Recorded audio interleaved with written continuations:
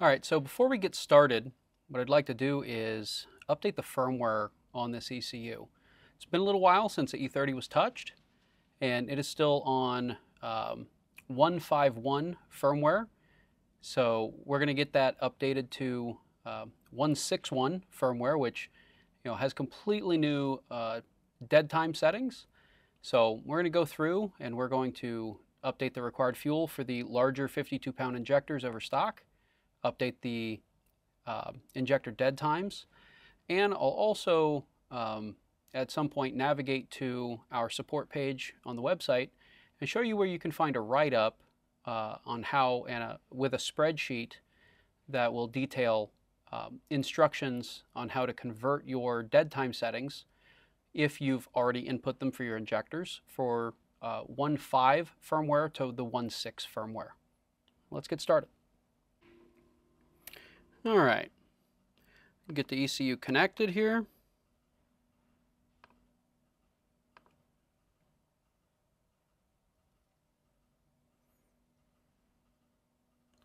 All right, it's been a little while since I connected, so I'm going to pull the controller settings, or the settings that are in the ECU.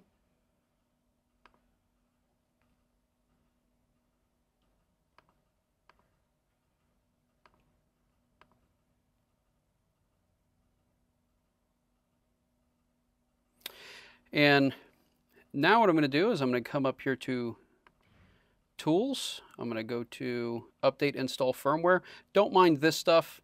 I have the developer version of TunerStudio on my laptop, so got some extra items there.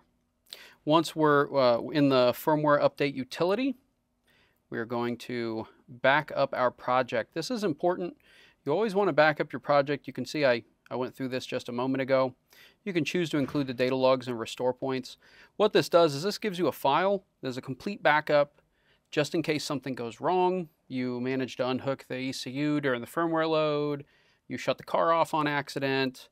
You can at least get your project data back. Although you will still have to get firmware back onto the ECU if that happens. Give it a moment, let the project back up. It'll run through a connection again. Once you're connected, it'll tell you exactly what ECU that you have. This is telling me that we have an MS3 Pro. Now, on this one, you have to click Other/Browse. And when you go to the MS Extra downloads, for firmware, and we'll navigate to the website and catch you a link there. You're going to have to actually navigate probably to your downloads folder, to the firmware folder. You can see this firmware folder's MS3 release 161. I'm going to choose MS3 Pro Plus for this one.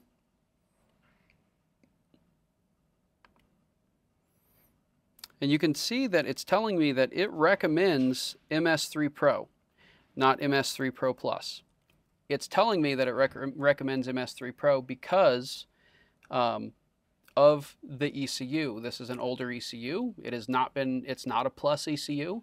This is one of the early MS3 Pro plug-and-plays for the E30. So I am going to use the recommended firmware. Always use the recommended firmware for your ECU unless the tech support team tells you otherwise.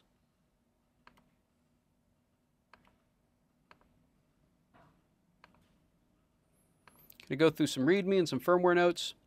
Now, this firmware update, firmware loader options, you'll notice that these boxes are automatically checked for preserve sensor calibrations and preserve port states.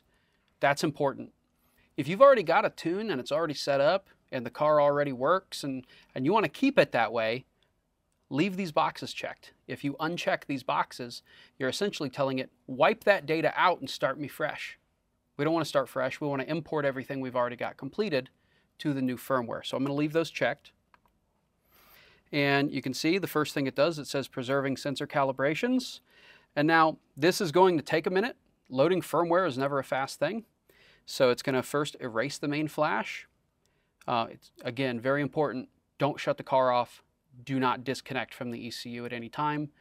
Also, before you start updating, if your car's been sitting for a while and it's a, it's a car that maybe, sits the entire winter in storage, put a battery charger on it first. The last thing you want to do is have the battery go dead during a firmware update, and then the ECU to you will probably seem like a brick afterwards because if it's erased the main flash before it's loaded anything new, you'll have nothing. The ECU will be blank. That's fixable.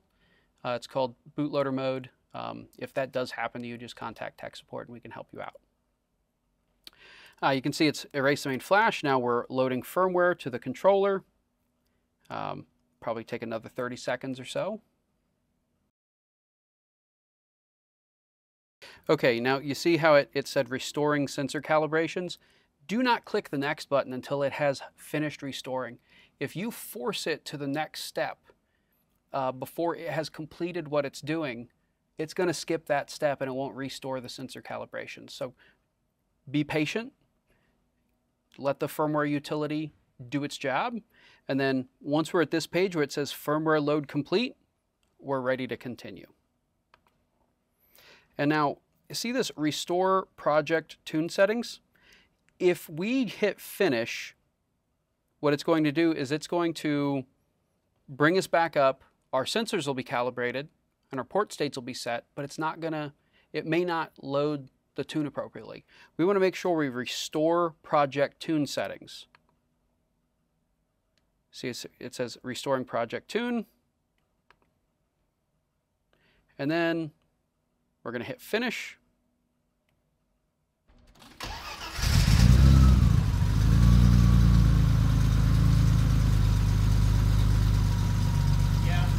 Yep. That should start it. Wicked. Oh, nice. Yeah. So, yeah.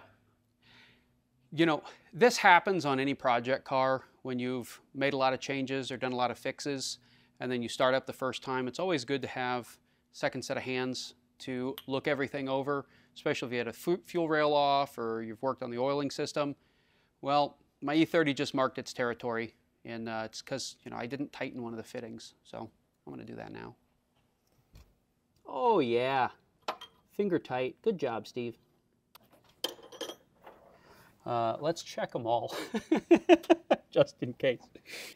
Note to self, when you're working on this, do all of it in one shot. Do not walk away in the middle of it because, you'll forget. Probably ought to take a second. I'm going to put this thing up in the air and just check them all. So, give me a minute.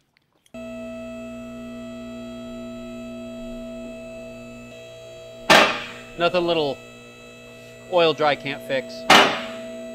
No big deal. Genuine. Okay, so what started the entire E30 redo with the new exhaust and everything is I had to pull the transmission out.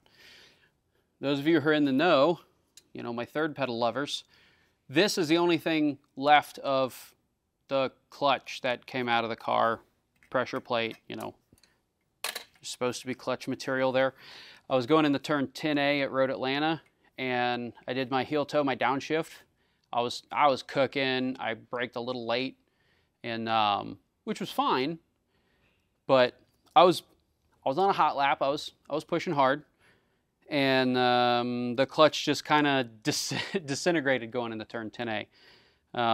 It really sucks. It was the second session out for the day, so my whole weekend was done. But it was nasty. If you've never had a clutch come apart on you, it's an experience every car guy should go through, because it's the most disgusting thing you'll ever clean up.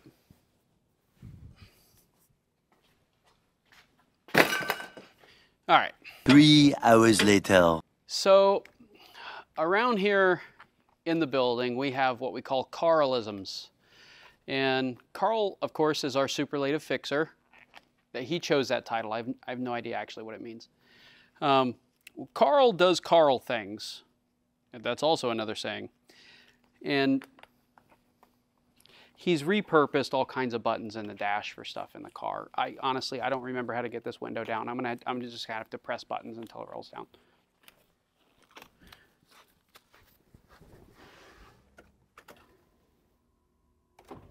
Oh, that's that one. There we go. Thank you, Carl. You should see it when you want to get like the fan or your cool shirt going. I still don't remember which button it is. I just push buttons until the cool shirt works. All right, I'm gonna check oil because enough of it has hit the ground now that I know the oil looks really bad, but it's actually like a racing oil, 2050 weight. And we're near the bottom of the stick, but I'm gonna do an oil change, so we're good for now. Car's just gonna be idling anyway. Next time on DIYAutotune. Okay, now that we have the firmware updated in the ECU, what we need to do is modify the tune for the modifications done to the vehicle.